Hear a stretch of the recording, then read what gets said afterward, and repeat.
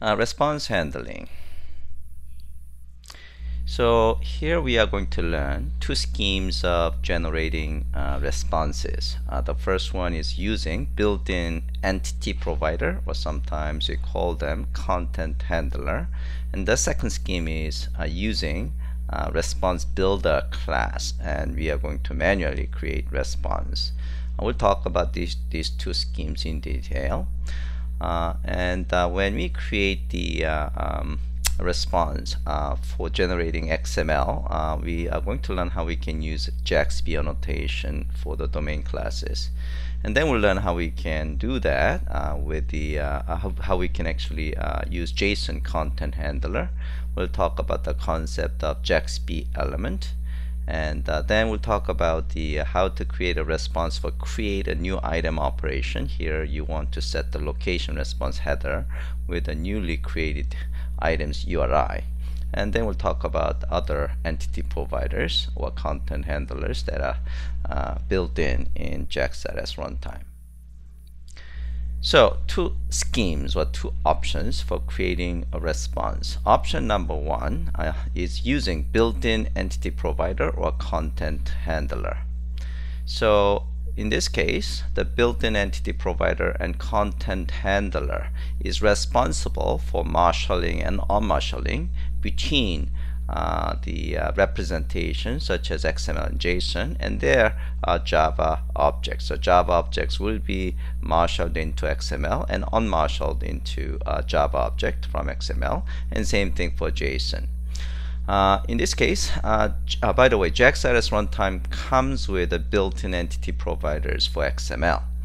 And as for JSON, we are going to use either JAXBElement or Moxie.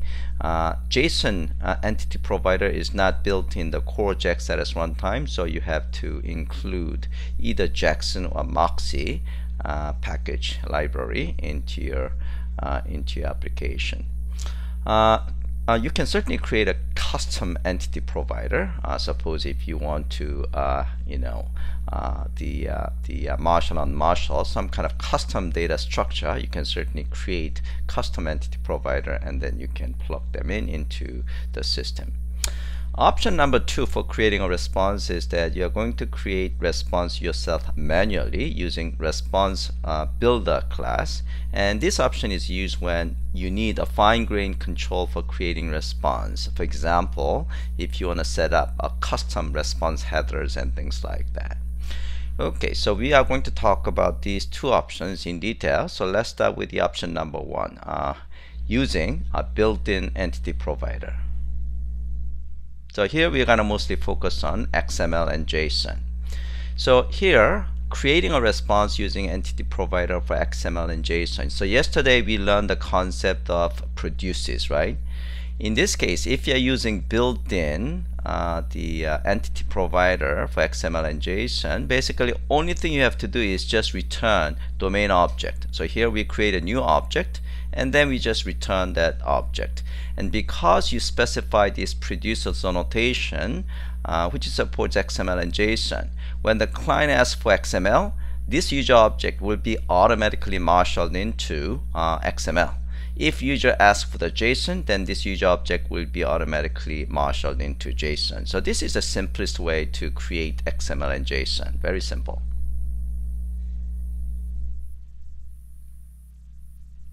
Now, in order to use the entity provider for converting Java object into XML, you need to actually use JAXB annotations. Okay, so JAXB based entity provider. So when XML is created by entity provider, XML entity provider is using JAXB underneath. What that means is that your domain classes need to be annotated with JAXB annotations. Okay? So this entity provider is responsible for marshalling and unmarshalling of the classes that are annotated with JAXB annotation, such as XML root element or XML type and things like that. Or you could actually use a JAXBElement type later on. A JAXBElement, we're going to actually talk about JAXB, when to use JAXBElement later on. For now, let's focus on domain class that is annotated with JAXB annotations such as XML root element and XML type. By the way, the media types, when we talk about XML, there are actually several media types that could generate XML. So application/XML, text/XML, application stop plus XML. All these media types will be, understood by JAXRS runtime to create XML. Okay, so so this is another example for creating XML from Java object. Again, only thing you have to specify in this case is that you specify produces annotation indicating that you are capable, meaning this method or this class is capable of generating XML data. And basically here we are just returning a domain object, in this case customer. So we search for the customer and return that customer object. So in this case, this domain class, this customer domain class, needs to be annotated with JAXB annotations. So let's see that example.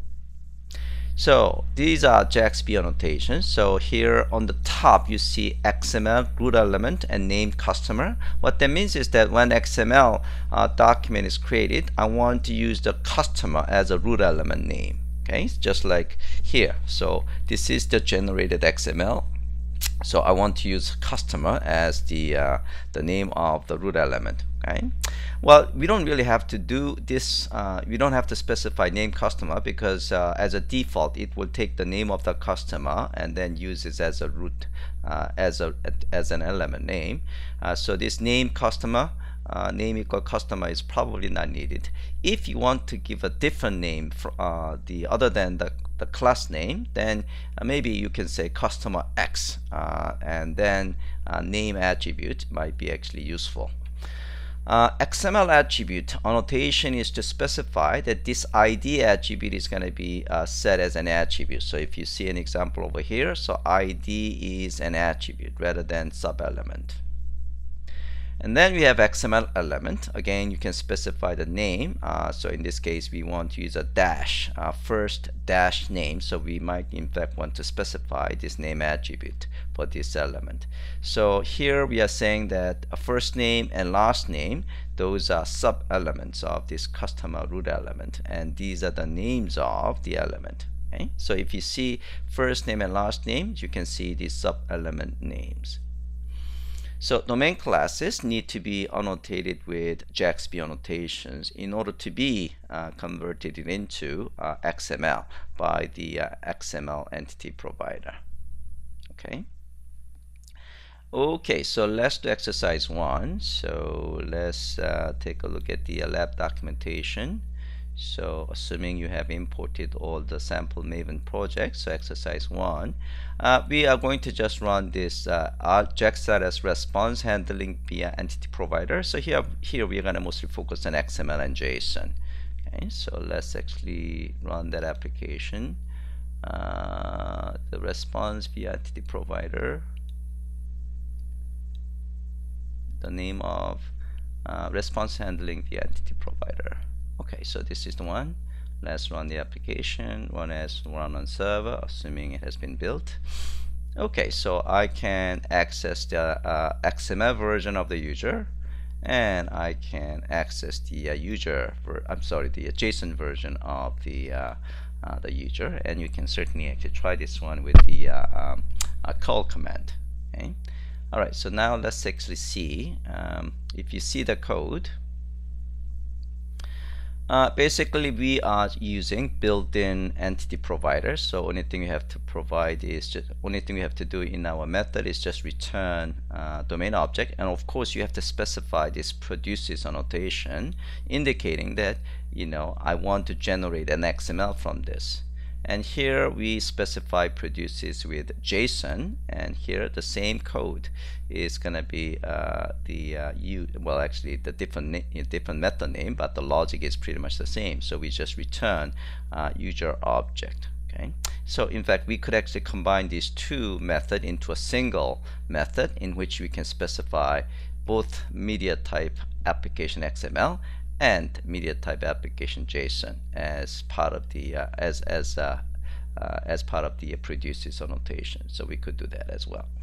Now, as for user class, you have to specify the XML element annotation for the root element. By the way, XML type and property order is that, if you don't specify this one, the order of the sub element, in this case name and age, that is not guaranteed, okay, because there is no concept of order in Java properties, right? But in XML, sometimes you want to actually see name element first before age element. So order concept is actually a valid concept in XML. So in that case, if you want to specify the order then in generated XML, then you can actually use this annotation XML type and property order. In this case, name element will be before the age element. Okay, when in the XML that was generated. Okay, so for your own exercise, try to remove JAXB annotation from user Java and rerun the application and observe an exception, and then you can actually remove. You can just change, put it back, and and then I want you to actually create another domain class of student with student name and school and grade fields, and add a new class. I want you to create the new student resource class, which contains methods and return responses that are created via built-in entity provider. So I'm going to actually demonstrate the first one. So we'll see what happens. So here we are going to, so user is actually annotated with XML root element, right? Okay. All right. So now if we comment this guy out, and if we run the code, okay, and let's see whether it has been rebuilt. Okay, so it is rebuilt. So let's see what happens. So if I click XML, yeah, so you see we have internal error. Okay, JSON is okay, because JSON doesn't really require JAXB annotation. So go over here, and JSON it still should work fine. Okay, all right, so let's actually change it back, and now save the change and wait for Tomcat to reload the application. And yeah, see, one thing I want to actually talk about is the message body writer not found problem. So that is actually indication. Yeah, so here I should actually mention that it's a severe error, message body writer not found for application XML. Basically it just indicates that it just couldn't figure out how to convert or marshal the Java, I should say unmarshal, one of those two, Java object to XML, because it couldn't find this XML JAXB annotations. Okay. All right. So in this case, now since we changed it back, now things should work again. Okay. All right. So I just tried it myself, and I want you to try that. I want you to try this one yourself as well, and also actually add a student resource and to do the same thing. So I am going to give